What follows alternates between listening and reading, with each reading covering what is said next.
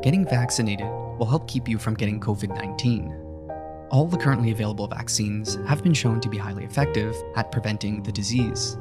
As an additional benefit, based on what we know about vaccines from other diseases and early data from clinical trials, experts believe that getting vaccinated may also help keep you from getting seriously ill, even if you do get COVID-19. And if that's not enough, getting vaccinated yourself may also protect people around you, particularly people at increased risk for severe illness, like the elderly and immunocompromised.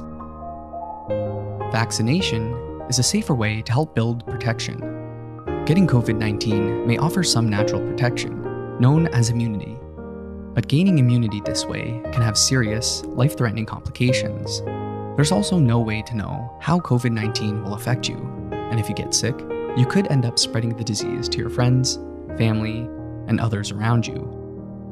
So vaccination is an alternative way to gain immunity by creating an antibody response without having to experience sickness. Vaccination will be an important tool to help stop the pandemic. Wearing masks and social distancing help reduce your chance of being exposed to the virus or spreading it to others, but these measures are not enough. Stopping a pandemic requires using all the tools we have